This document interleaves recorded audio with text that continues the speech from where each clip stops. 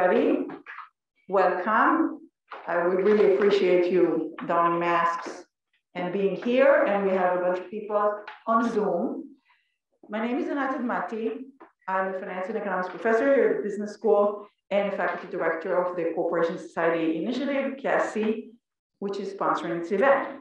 CASI now in its fourth year engages on issues at the intersection of markets, business, government, and society to promote good governance, accountability, and trust. We engage in many ways in all communities of the business school and much beyond to broaden and deepen the discussion. We conduct research, education, and policy work to try to ensure the institutions and government structures serve society. CASI is a collaborative effort of faculty, staff, and students. We're very grassroots, we're not a club, and we have 5 enthusiastic second-year student leaders, one of whom, Anna Zimmerman, is going to moderate today's discussion. Another one is Matt Devine, who's not supposed to monitor the Zoom, and I hope will show up. We're truly excited and honored to host Representative Khanna, who will be introduced later, generously spending a few hours here today at GSB, including engaging with students in class just next door until a few minutes ago. And we're also honored to have Dean John Levin here, who is going to introduce our visitor and who interacted with Representative Khanna in the previous life of both of them, where John Levin was a chairman of the economics department, and the Representative Khanna was a lecturer giving classes here. This is a big week. This is the third event of CASI this week. All of them have something to do with digital world that we all live in and various issues around that, from a book called System Error to cybersecurity to spreading digital opportunities and internet regulation, etc. And all 3 of them are being recorded. Next week, we have one more on China, capitalism, and the media with an expert journalist who has a media outlet on China. I highly urge you to come to that Thursday at noon. It will not be recorded. What you can count on in CASI events is thoughtful discussion, big picture, and elevating the debate on important issues concerning the interaction of our institutions. So without further ado, I'm going to call in Dean John Levin to introduce our speaker. Thank you all.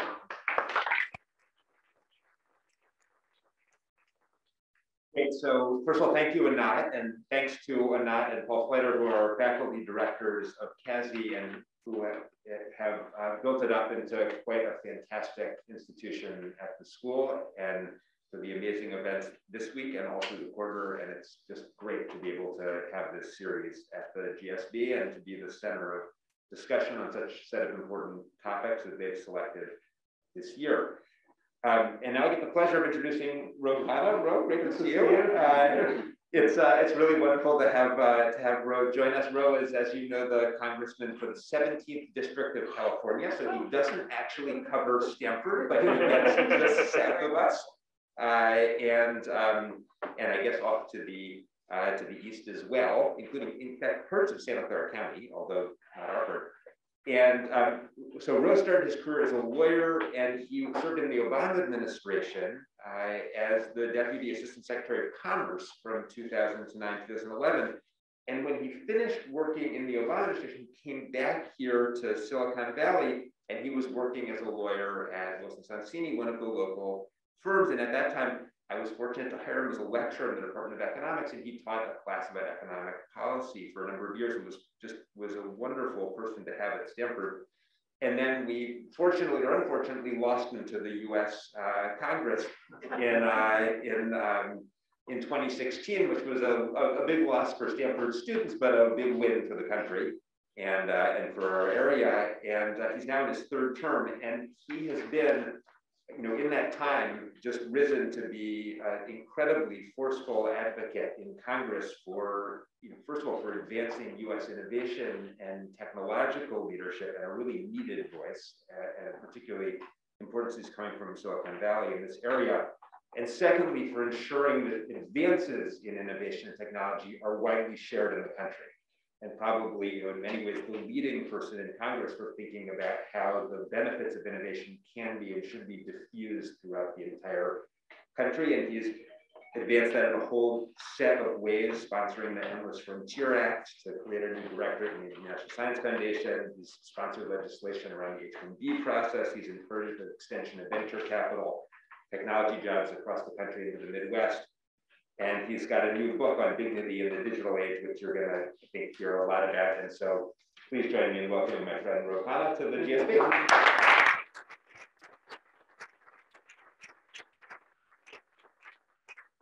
The part that John left out is that I almost emailed him for advice once every 3 months. So you don't necessarily get it, but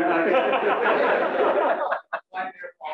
Well, thank you so much, Dean Levin, and thank you all for being here today. But most importantly, Ro, thank you for joining us for a marathon of a morning and an afternoon. So as Dean Levin mentioned, there are so many things that we could talk about today. You've really been on the forefront of almost every topic in the congressional zeitgeist, from climate change to Medicare for all to an internet bill of rights. But I think today, for the first part of our conversation, move my hair, a little static, would love to focus on spreading digital opportunities and an internet bill of rights. And then I think very quickly we'll try and open it up to the audience for what I hope will be a very engaging Q&A. So I'll just kick us off with an overview question. You spend quite a bit of time outside your home district talking about spreading digital opportunities. So broadly, how can Silicon Valley and policymakers create more digital opportunities around the country, and what does success look like for you? Well, thank you. First, thank you, Anna. Thank you to Annette for inviting me, and John, and thank you for turning out. So I represent a district that has Apple, Google, Intel, Yahoo, Cisco, LinkedIn, all in our geography. The market cap of tech companies in this area is $11 trillion. It increased by 40% over the course of the pandemic. And you have, as I had mentioned in the previous class, since 2008, rural American communities that have seen basically stagnant wealth, if not declining wealth. We have the racial wealth gap at 10 to 1 for Black families compared to white families, for Latino families compared to white families, and a racial wealth generation gap. There will be 25 million digital jobs in 2025. It's more than construction and manufacturing combined. But as a basic premise, my view is that you can't have all of the jobs and wealth generation concentrated in certain geographies, that you have to have a dispersion of these opportunities in rural America, in Black and brown communities, to allow them, people to stay in their hometown if they so choose, to have a way of life that they want, and to have access to modern wealth generation. And so while I have done a lot of work in my district, of course, that wasn't allowed me to be in Congress, they have been supportive of this effort in getting modern wealth generation into these communities and opportunities. And we can discuss the difficulties. I think it's pretty easy, or easier, to think about how we get 20, 30 jobs, paying $80,000 in these communities. Much harder to think about how we're actually going to generate large wealth in these communities or create entrepreneurial ecosystems, which are much, much harder to do. Yeah, I would love to dive into that a little bit, because I think a lot of the digital opportunities you talked about, just broadly, and even in class earlier around jobs, and putting a Google job in Kentucky will still contribute to Alphabet's wealth in Mountain View, right? And so, is there more to spreading the success of Silicon Valley than just moving jobs to different parts of the country? Do you think the concentration of digital power in Silicon Valley does more good than harm? What are some of the challenges to spreading wealth? Well, first thing is that not all of these jobs have to be for Google, Apple, Facebook, Microsoft. Those are very, very difficult. But the reason I have focused on some of them, so Google, we're working with Google actually in pilot projects in Jefferson, Iowa, in an HBCU in South Carolina, at UNLV in Nevada, and a community college in Pennsylvania and Wisconsin, is that they have such large brands, like the Stanford brand, that when you go and even if you create 15, 20 jobs in these communities, and you work with the community college to do that, you get a few benefits. One, you get a good curriculum out of it, because a lot of the curriculum is not designed around the country to actually prepare for the jobs that are going to exist. So you get the curriculum, you get an entire community really believing, and now their kids may be able to stay and have opportunity. And it's amazing to me how 10, 15 jobs in towns of 10,000, 20,000, 50,000 often transform a community. You know, when we did it in Jefferson, Iowa, the governor showed up. If you created 10 jobs in my district, it'd be hard for me to get a city council member to show up. So they have an extraordinary impact. But the jobs then, once you have the curriculum, can be tailored to the local industry. I mean, the premise of why you get the 25 million digital jobs, which was a study in part by Brad Smith at Microsoft that you can look up, is because almost every company is going to have components of a digital architecture, of digital design, of a technology component, whether that's in agriculture, or manufacturing, or retail. And so a lot of those jobs can be around the local industry. And you're saying you don't have to have all of those jobs be outside the community, that those jobs can be done by people in the community, and they have access to revenue coming in. So Cal Rogers, who's at Patesville, he says, look, with coal, we used to have an export and we have revenue coming in. We need other things that are going to bring in revenue as opposed to just having us not have occupations that are going to bring that in. So now, as I alluded in class earlier, I'm not of the view that we can somehow just pop up and replicate Silicon Valley all across the country. And, you know, and Enrico Moretti's work and others show how difficult to do that. And so let's just stipulate that there are going to be large nodes, large hubs of wealth generation. That doesn't mean that the rest of the country has to be totally barren in terms of economic activity. We can have small hubs, we can have different types of access to middle class jobs, and you may have some cases entrepreneurship that emerges. But I think we need to do just a much better job than currently where so much is left out. I think another sort of related question to the job topic is government talent. Recent congressional hearings have been rife with soundbites from representatives asking Alphabet executives about the next iPhone design, to senators asking Mark Zuckerberg how Facebook makes money. What can we do to combat technological literacy in Congress? And I think a related question is, how do we strengthen pipelines of technological talent, maybe from some people in this room into government? How many people in this room think that at some point they would want to serve in government? That's very encouraging. That's really encouraging. It is something that we need desperately more of. We are technologically illiterate, and as I mentioned, and that's not you know, an exaggeration. I mean, there is not the technological competence at the FTC. There's not the technological competence in Congress. I believe there's not the technological competency in the EU.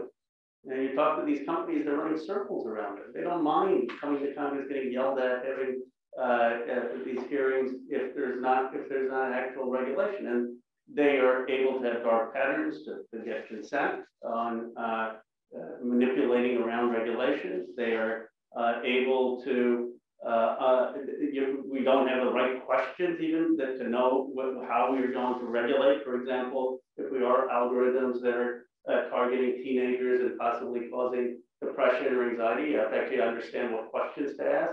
I don't know, and I represent Silicon Valley and that through osmosis, and I don't have that kind of technical knowledge. So we need desperately in the United States government, to both for Congress and the FTC, to beef up our technology department. I think hiring out of places like Silicon Valley, we need people like you all to be willing to serve and to think about what's in the public interest. And you don't have to do it for your whole lives, but doing it for a few years, I think would be tremendous. And that is something that the government desperately needs. Would love to pivot a little bit to the Internet Bill of Rights. This is the signature issue of yours.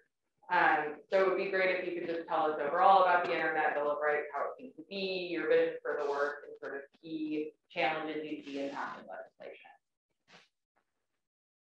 So Speaker Pelosi asked me to draft it after the Cambridge Analytica scandal. The reason the Cambridge Analytica scandal hit people so hard, at least in Congress, was it was a sense that you now were being manipulated to support something that you totally didn't believe. Right? It was that your data was being taken and manipulated into models that was in some way aiding Donald Trump, and that you didn't even know about that. And this is the level of manipulation. And so the speaker said we have to do something about this. And the Internet Bill of Rights is some very simple principles that you should have to opt in before and consent before your data is collected. You should have the ability to know what's happening to your data. So if we had that, for example, you could have had nonprofits that could have had data requests into Facebook and would have known what was actually taking place with their data. There should be some fiduciary responsibility that these companies have with data. And it goes through a number of basic principles that are necessary to make sure that not just the government, but the private sector isn't manipulating information about you in ways that you don't want. And the implementation of this, I think, requires a lot of technical expertise, and there are a lot of detailed questions in how it's implemented, which is why I think we also need the technical expertise in doing it. Great. A final question from me. As Dean Levin mentioned, you have an upcoming book coming out called Dignity in a Digital Age, Making Tech Work for All of Us. I hope I got that right. We're sitting here in a room on Stanford campus in the heart of Silicon Valley. Many of us here, I think, came from tech or will touch tech or maybe government in our future careers. What would you challenge us to do as future leaders in this space to make tech work better for all of us? Let me say two things. One is that there has to be an ethics that emerges in technology platforms as stakeholders of democracy. One of the favorite articles that I read, Jürgen Habermas, was a political philosopher, coined the phrase public sphere. And he wrote an article in 1964 where he described newspapers. And there's a line that stuck with me for 20 years ever since I read that article. And he said, newspapers have a commercial basis, but they're not fully commercialized. In other words, yes, they have to make money, but that's not the only thing that they care about. And from that emerged an entire ethics over, it took years, but it emerged an ethics of journalism, of what is the newspaper's role in democracy. Now, that doesn't mean it was easy. You know, people keep talking about the printing press. After the printing press, there were probably hundreds of years of war and terrible pamphlets and inciting violence. And it took a long time before sort of we figured out the institutions of liberal democracy. So the internet is just at its incipient. But all of you, some of you who may go into leading companies, I think you have obviously an obligation on the profits and leading the company. But you also, in my view, should recognize that now these companies are stakeholders of democracy, and you have an obligation to think about what that company's role is in promoting democracy. And the government can't do it because of the First Amendment. I mean, we can do certain things, but we can't, it's not the government that makes sure that newspapers don't just print in by and large blatant lies, or that there's some sense of they have to get multiple sources. That's an ethics that has emerged after years. And so thinking about what does that look like in platforms that now are the new platforms are democratic discourse, I think is one thing. And the second thing is thinking about what are you going to be able to do to create more opportunity for participation in the modern economy, regardless of geography, race, gender. One of the problems I think that we have as a Democratic Party is we often talk about redistribution post-production. So we'll produce all this wealth, then we'll tax it, and then we'll redistribute it. But the harder question, that's important. I mean, there's important roles for redistribution. But the harder question, in my view, is how do we have distribution of opportunity prior to the production? How do we get more people participating in the economy?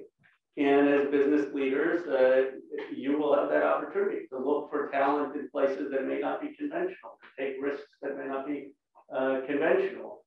And I hope we will. Thank you, Ro, for that challenge. I'll turn it now over to the audience. I think any question is fair game. Ask him anything. And Ro, you feel free to call on folks. Thank you for coming, Ro. Very much appreciated. I actually wanted to pick up on something that you just said, specifically like when many of us are leading companies, leading businesses and so forth in the future, how can we promote certain ideals, First Amendment you noted and so forth, of the companies. But many of the companies that we're talking about are multinational. And I also had parents who immigrated from India, and the ethics or the norms are different in a lot of different nations. And in some of those cases, there are colonial histories of companies that are pushing certain principles that might not necessarily fully align with those of the population on the ground. How do you think about those questions? Very, very challenging and very thoughtful question. Let me first say why I think, and this is, I think, influenced partly because I've had more time to think about it. So I'll give a better answer than I gave in the first class with the advantage of the second round. But why I think that business leaders should think about ethics in their lives.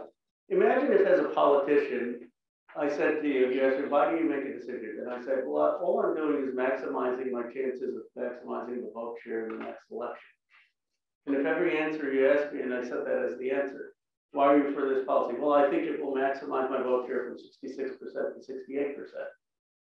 I'll tell you this, I mean, even as calculating as politicians are, that's not the whole equation, right? I mean, I've seen people who have especially if they have a kid who has, let's say, diabetes or something, and they'll be passionate about that.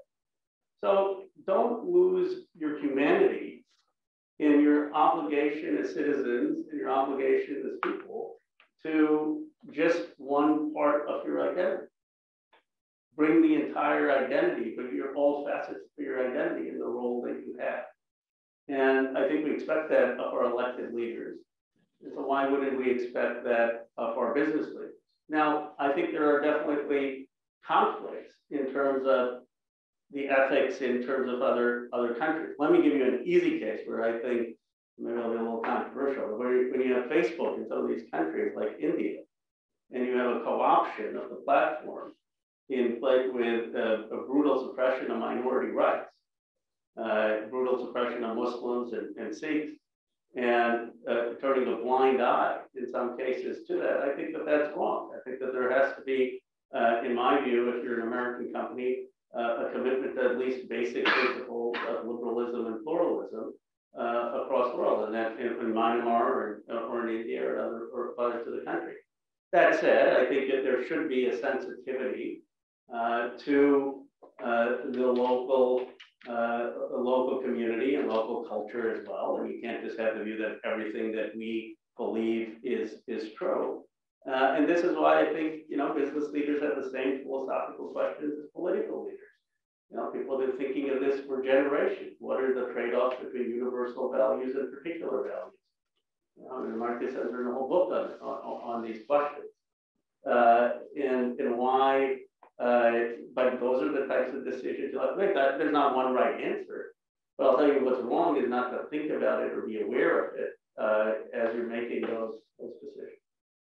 So pretty much all that you've discussed about the role of corporations is what, as MBA ones, we've been studying in our ethics class. And you speak about the role of corporations as stakeholders in a democracy. This, of course, requires corporations to take a long-term view of what they are. And I'm reminded of John Galbraith's book, The Affluent Society, in which he says that it is only in the long term that a corporation lives. However, we have generations of people after that who have just read Milton Friedman. And even today, it is required reading for an MBA student to read Milton Friedman, an article which was written in the 1970s. No, it should be as part of, I mean, it's a good education. If you didn't read it, and I don't agree with it, but it's good to read it. My point is that when we say that we must uphold values of liberalism and liberal, pluralistic values, it basically mostly requires corporations to self-regulate. And how do you think that can really play out? How do you make corporations self-regulate? I don't think that it's a good question. I don't think that what I'm saying is that we just need self-regulation of corporations. There definitely is a role for the state to regulate and the state to regulate smartly. What I'm saying is that we have a particularly difficult challenge of regulating technology because of the lack of technological knowledge. But we still need regulations. We need regulations on smart regulations on antitrust. We need smart regulations on privacy. We need smart regulations about social media forums. But you know, the problem why we don't get regulations in social media forums is both the Democrats and Republicans believe that it should be regulated. The Republicans believe that it should be regulated to have no censorship, and the Democrats want to kick things off. So they both want the opposite extreme or opposite things. But of course we need regulation. But my view is that in a democracy, in a democratic society, a government and government regulation, especially in a place of a private enterprise system, is never sufficient to have a healthy society. You can never have sufficient regulation by government to say that this is going to uphold a vibrant democracy. You need a vibrant civil sector. You need a vibrant educational sector. You need a vibrant private sector that thinks about their values to the country. And if you don't have that, then maybe you can prevent the worst excesses through regulation, but you can't have a healthy democracy. And I just, and especially in American society where the government has a circumcised sphere, we have large spheres that are not government actors. And the hope would be that the leaders of those institutions would have some sense of obligation to the country, to the world, to community. And by the way, I think a lot do. A lot, you know, I think there's a cynicism almost that says that upholds the sense of the ruthless person who's going to only look at maximization of self-interest. I think maybe there are a few people of that, and maybe there have been excess cases of that. But most people I meet, that's not their natural instinct. Now, many of us may succumb more to the temptation than our ideal, but we should acknowledge that complexity, and we should, in my view, acknowledge that we need good leadership in all these spheres for our country to thrive. Thank you so much for being with us. Imagine in some not so distant future, the whole Congress and Senate is replaced by AI. By what? AI, artificial intelligence. So we took all the best engineers, some of them your constituents, to develop a policy which will maximize long-term interests of the whole US society. What do you think will be the outcome of this AI model in regards to taxes? Well, I hope we don't live in that world which replaces human judgment and human emotion. I mean, I think AI can be wonderful in helping us understand complex data, and maybe we can have platforms that that help get more people involved in weighing in on decisions, so that maybe AI could help all of you in a democracy participate, and then have that information towards governance. But AI is not going to, in my view, solve questions of what is the obligation of us to the United States versus the sensitivity to other countries. What Kirtan asked, it's not going to solve questions of values. It's going to, it may organize information, but ultimately it's still a debate, in my view, about values. And the question of tax, in my view, is much more a question of values than it is a question of precision. It is a question of what do we think is the proper obligation of a society, a government to provide for its citizens. What do we and what do we think is the appropriate amount that we can ask citizens to pay to do that. Now, there could be a lot of data maybe that can inform that. Maybe we could say, hey, if you raise taxes this much, then you may generate less revenue, you may generate more revenue, and all of that, maybe AI can help us get better information on. But I don't think that it will take away that fundamental values question, which is, what do you think is the role that people should have in providing for people, and what do you think is the appropriate level of tax? Hi, Congressman. Thanks for coming today. My name is Kyle, second-year grad student in international policy. I really like the point you made on trying to, redistribute opportunity prior to production, and that makes me think about our pipeline. So specifically when it comes to education, I've noticed living here for the past year with my family, the opportunities for community college and technical schools are robust, and it's certainly, I think, a step in the right direction for helping the pipeline. But like my hometown in Indiana, pretty poor community, hit hard by the opioid crisis.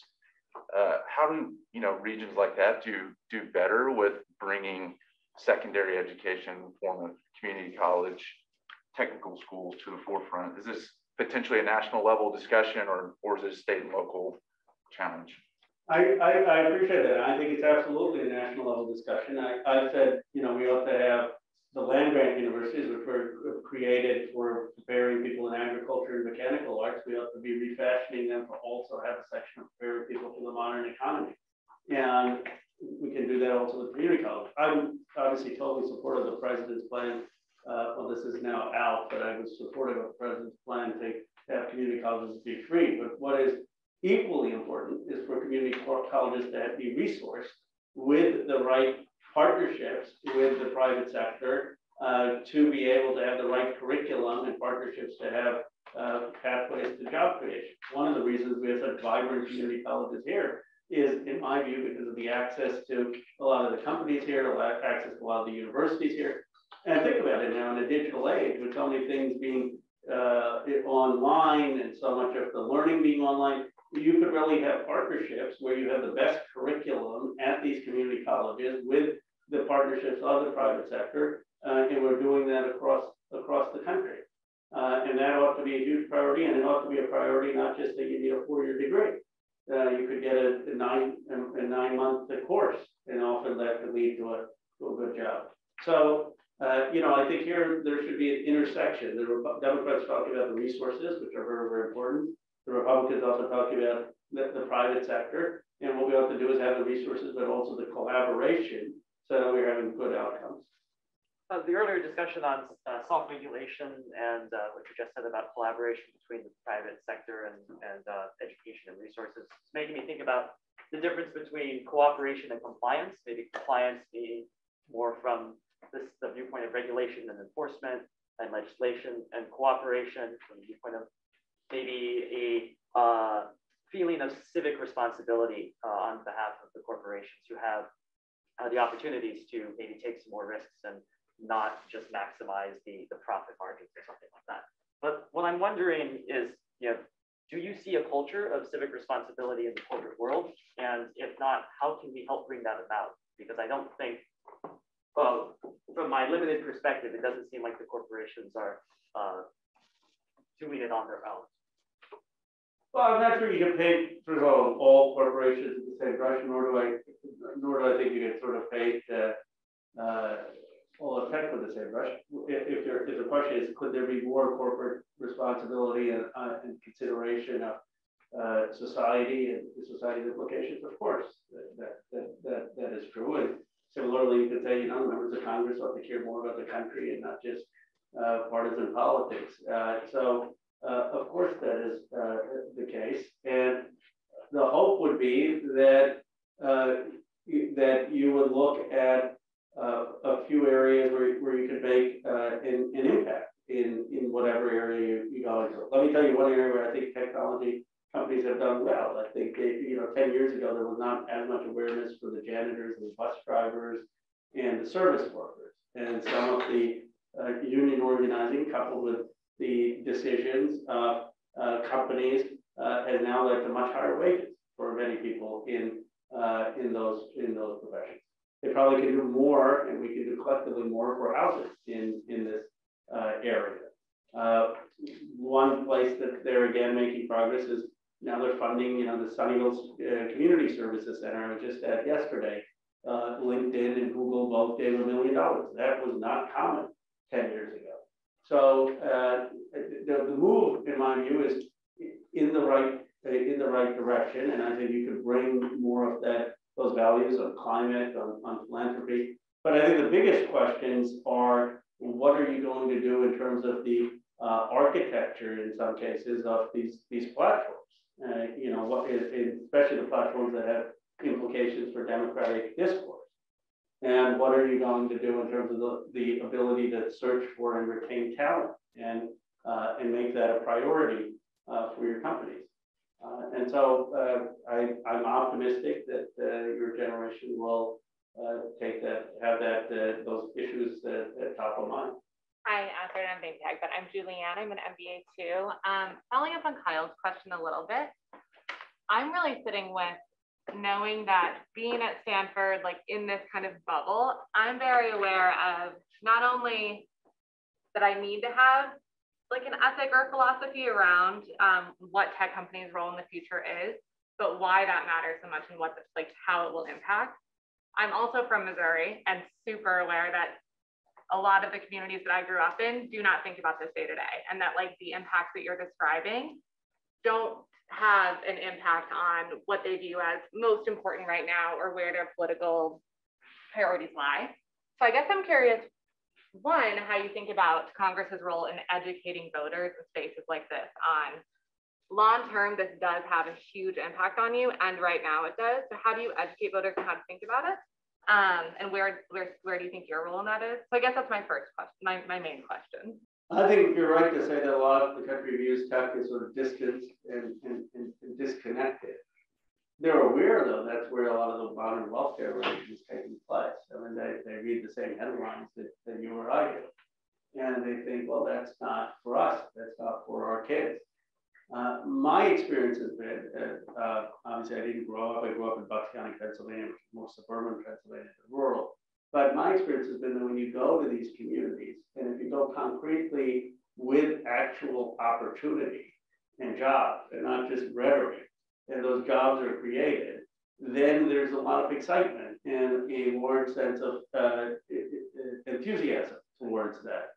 Dorsey actually has done some of that stuff in Missouri because he's from there, and he's funded initiatives. He's had Twitter actually locate some of its employee base before the pandemic. And my sense is that is very meaningful. But if it's just theoretical, if it's just Khanna's out there talking about climate change and green jobs, I don't think that connects. Or if he's saying let's invest in community colleges, I think you have to really bring the community in to participate. And it can't be one of we're going to tell you what to do. It's got to be more of partnering and thinking about their own role in it. To help give them to have those communities a sense that they're participating in the future. And then in terms of the impact on democracy of digital platforms, I also agree that there isn't that sufficient awareness, but that awareness is growing. I mean, it's growing after the Facebook Cambridge scandal, after January 6th, after on the conservative side, issues of censorship. So people are realizing that these platforms have increasing power. And I think that awareness is only going to grow over the next few years, where the country says, yeah, we have to really tackle these complicated questions. Thank you so much for taking the time today, Congressman. It's especially exciting for me as a District 17 Fremont native. Oh, wonderful. So my questions are on climate change, where you've been a leader over the last few years. I think the infrastructure bill puts a start to addressing some of the concerns, but given the timeline, 10 to 20 years as being a really important problem, I'm curious how you're thinking about fighting this, especially given climate's partisan kind of nature. And second, what advice would you give to someone like me that wants to help and fight? Is that on the policy side? Is that corporations and startups, nonprofits, or like whatever else?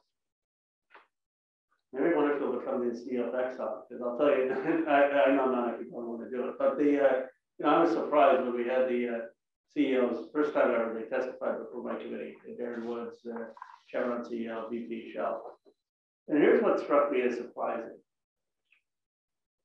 Exxon was unwilling, Darren Woods was unwilling to admit that any past statement that any executive had made was inconsistent with their understanding of the science at the time. When I read to him and others read to him, CEOs who said that fossil fuel burning does not cause climate change. And he was unwilling to say that that was a false statement at the time. It would be literally, as I said, it would be like the President Biden defending Andrew Johnson's comments. I mean, no, he's an American president. We just have to defend him as understanding of the time. So the first question is, how are we going to get these huge actors to understand responsibility, what has happened in the past, and they engage in huge climate disinformation. I mean, New York Times editorials saying that climate change may not exist, even though they knew the science was wrong. And then what can we do to get them to be sort of visionary about the future? And by that, I mean, you know, obviously right now they're maximizing their profits by engaging in increased oil production, but the European companies are not. BP and Shell actually are reducing their oil production and transitioning much more heavily into renewable energy. And how do we, yes, we can have the regulatory framework, which Congress is trying to do, and Build Back Better does in a significant way, massive investments in renewable energy, massive investments in electric vehicles, to try to bring the cost of electric vehicles down, bring the cost of batteries down so that it can be affordable for the working class. But we also need the private sector, some people to take a leap of faith or to say, look, the long-term 20-year plan for our companies require this, and to be able to sell that for the board, to the board. I guess here's the point. If leadership didn't matter, and it was simply about maximizing shareholder value for the short term, why couldn't you have computers be CEOs?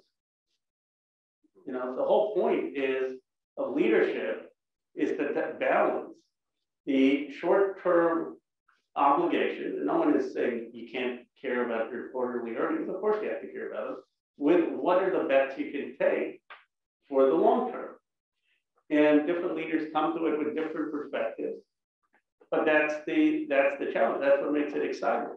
That's what makes it having a mark. And the question is, what will our private sector do? I would say our private sector is not as far along on climate in the aggregate as Europe is, and we need to keep developing that culture. Hi, I'm Angela. I was wondering if our outside reliance on the philanthropy of like big tech and like individual donors bothers you, because we talk a lot about civic responsibility of big tech, but if government was able to use the funds and enact it the way for the people, we wouldn't need big tech philanthropy in the first place. So does the outside sort of influence of big tech in on government does that bother me? Is that the question? Yes. So for example, I think Facebook has built affordable housing for teachers, but if the state of California were able to build that housing in the first place, Facebook wouldn't need to, and we could better serve constituents from the government without relying on private companies' own motivations. I agree with you. I mean, I certainly think the government has a strong role. I mean, I'm not for a view that the basic obligations of what are required for a decent life should be the obligations of the private sector. I think the government has a role to provide everyone with health care. The government has a role to provide everyone with education. I think the government has a role to give people the opportunity, at least, to housing and having a place to live in a safe neighborhood. But you know, and I'm happy to raise tax on the wealthy to be able to pay for those basic for the government to do that. But the question is, first, when the government fails to do all of that, and no society is perfect, no government is perfect, is there a role for individuals, community leaders, educational institutions, private sector institutions to help fill the void? I would argue there is, and that's why we have philanthropy in part. And then the second point is that even absent filling the void of the state, you have large action that's taking place in the private sector. large action in terms of who has opportunities of wealth generation. What do these platforms look like? What is the environment in the workplace? You can't regulate everything. You can't regulate a workplace to give people meaning, dignity, and a sense of purpose. I mean, I can't write those regulations. Again, most people spend their time at work, right? I mean, you can't regulate what it's like to be in a classroom, and yet there's some good classes and bad classes. So what is the obligation of those participating in non-government spheres to uplift society by having those spheres be as concerned about the public good, which doesn't mean that that's the only thing they should be concerned about, but it ought to be one of their considerations in leading those institutions. Congressman, thanks for your time. I'm a Sloan Fellow here, and this question had bothered me in my whole career before coming back to the GSB. I have an experience in surveillance technology in smart cities, so it ties in opt-in, privacy, and ethics together. And I've always seen that there are always two sides of thoughts here. There's one that's the nothing to hide around privacy. So I opt in equally and fully all the time. And there's the other faction which thinks privacy represents freedom of choice. And so it cannot be taken for granted. As cities become smarter, these technologies will encroach on user privacy, citizen privacies. But how do you use opt-in as not a biased position? Because initially opt-in, all the people who think this is, I have nothing to hide, opt in openly and 100%. But then how do we make this digital policy regulation effective and inclusive at the same time? Yeah, I mean, I think the opt-in is one of the criteria. First of all, it has to be informed opt-in, so that people need to understand what the consequences are, what the consequences could be to their data, because I think a lot of people sometimes opt in without fully understanding all of that. And then it's unclear to me that that's sufficient, that there need to be other protections and regulations.